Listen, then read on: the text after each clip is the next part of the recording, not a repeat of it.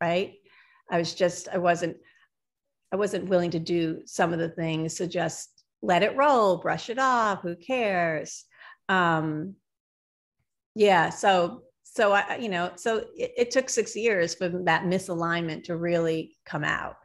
But eventually it does. And I probably, I felt it during the 2016 season when we were talking about the election and then how it played out on the show. I thought, oh, this isn't, but I'm going to do it again because at that point, the money is so good. The money is great towards the end, right? After after you've been on it 4 or 5 seasons. Right. In fact, the first season, you don't get paid really anything. It's just like a budget. I always thought of it like Bravo's giving me a budget and it's not a big budget. And the first year, everyone gets paid $60,000. I was just going to say like 60,000. Right.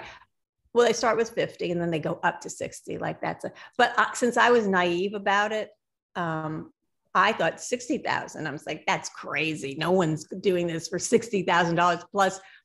It's just a budget in which you use that money to help them create content for their franchise, their $250 million franchise. So it's like out of that budget, 60,000, you have to take out your wardrobe, hair, makeup, whatever you do.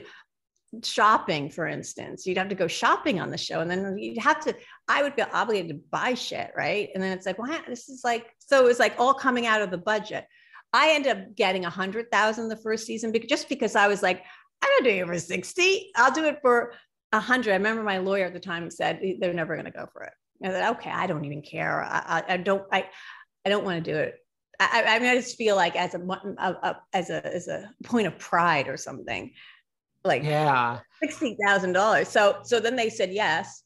Which I'm shocked. I'm shocked they let you put that clause in and gave you $100,000. I'm shocked. Well, I'll show you the contract. I believe you. It's just good for you because they must really have wanted you. I mean, I think they had blown up the show at that point, and right, they'd fired like 4 people, which is nuts. But that's the production company. They didn't really know what they were doing, and they just hired. They were. I mean, I guess they were desperate. I only found out that none of them, Heather and Aviva, didn't get the 100,000 because then the second season we were negotiating, and then they gave us 150, and I was like, oh well, okay. I was like, but Heather thought it was great. I'm like, it's not that great. She's like, double. And then I realized they had just paid her the 60. Of course, I immediately told her because I wasn't gonna like pretend or lie to her. I was like, just so you know, girl, this is what they. But they did it in fancy accounting. So if you actually see my paycheck stub, it looks like I was just getting 60. But I got paid like from 2 different accounts, or there's like some paid from Bravo, some paid from Shed Media. Interesting. Yeah. What about, well, I mean, yes, to your point about Aviva, I know that if I ever get in a fight with you, I can call you a bitch, I can call you anything, but I will not ever suggest that you have a ghostwriter. No, I mean, I get it. Don't belittle something that I really care about. And that's really not that much other than my husband and his family and my career That makes sense. Listen, I mean, writing a book is not easy. I mean, they weren't willing to talk about any of the great things, right? Like, it wasn't like they were talking about, like, asking me about my travels at ABC and the stories I had covered and winning Emmys and, all the awards. They only wanted to trash it up. So I was like, oh, I'm not okay with that. But it's understandable. Yeah. Did you have a low from the whole time you were there? Like, was there just one memory? Well, what else has happened? I mean, then on the show, then I met Adam. That was fun because he was cute for. Isn't that one of the highs? You had Adam for a little while. I mean, Carole, that would be a high for me. I mean, I'm over here in Chelsea, not that far away. You could have sent him my way.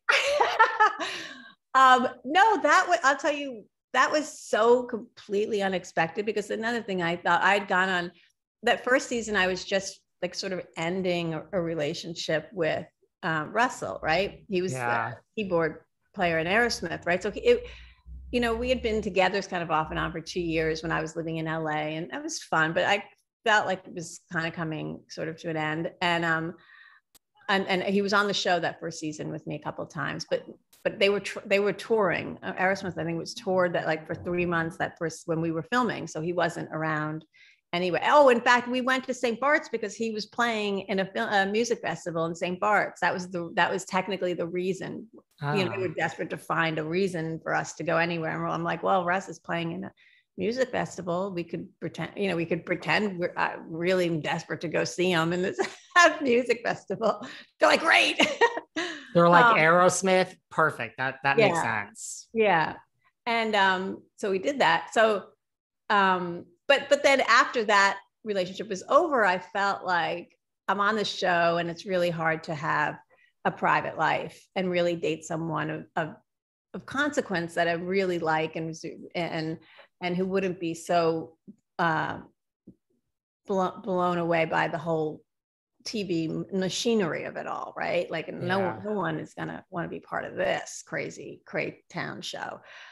So it was nice when I met Adam because I sort of resigned myself to not being in a relationship for a couple of years. I was fine with them. Like, let me just do this and like focus on this and not be in a relationship and have the women like trash it up. Right. So then I meet Adam and it was nice because it was on the show. It was completely unexpected. I mean, it really was that moment we met, I think was on the show. Like wow. I walked into the kitchen. I was like, hi, who are you? And of course that got trashed up a little, but we didn't care, Adam and I, because off camera was our relationship, right? What that they were chatting about and what Luann continues to just chat about is ridiculous, was irrelevant to us. But it ultimately we were together about 3 or 4 years. And it does weigh on you. It's hard really to have a relationship and show it on the show and like have the show not, impact the relationship, even though as much as we tried to keep it off the show. 4 years is, do you think it would have lasted longer if it wasn't for the show, or do you think it actually lasted I think longer? 4 years was good. I think 4 years was good. Honestly, 4 years.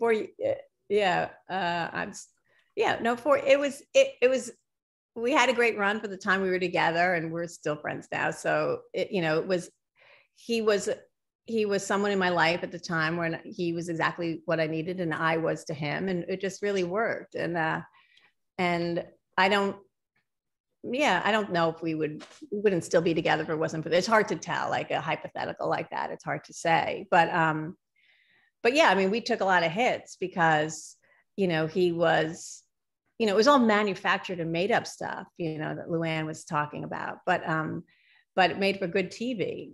And no matter how, I always say, it's not really sometimes what you say. For me, in my experience, it wasn't what you said that like Bravo would manipulate and exploit. It was all the things that didn't get in the show. It was all the stuff where you were explaining, no, this is actually what really happened, and it was logical and factual and made sense. But it was like, oh, that's not as interesting, or that's not as like dramatic. It's more dramatic if you stole Luann's niece's boyfriend away from her. That's soap opera land, right? We like that. Well, like that's not any way, shape, or form the truth.